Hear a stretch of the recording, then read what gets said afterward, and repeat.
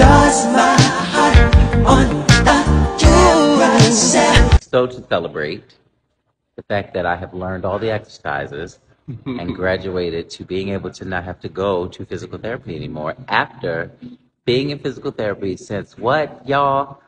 March of 2021. Bless me. Bless me for real. Did you hear me? March of 2021. It's 2 years later. What? 2 surgeries later, 2 accidents later. God is good. I'm alive. My shoulders have been mended. I'm doing Michael Jackson. I'm dancing and using my arms. You need to come see it because that's a thing. And I want to thank my therapist, Jello, who really, really helped me get better.